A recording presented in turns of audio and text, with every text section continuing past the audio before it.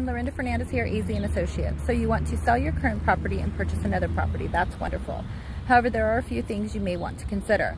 This market is moving rather quickly, and with the inventory shortage, you want to put yourself in the best possible position as a buyer you can, the strongest position. So going contingent, meaning you are submitting offers contingent on your current property selling, isn't ideal. It's not the strongest position you can put yourself in as a buyer.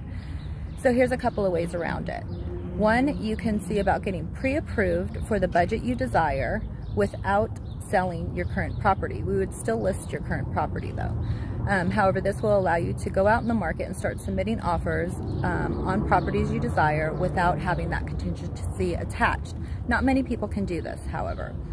So the other option is we can negotiate what's called a post-possession or a lease back up front prior to contract acceptance. This allows you to stay in the property after it closes.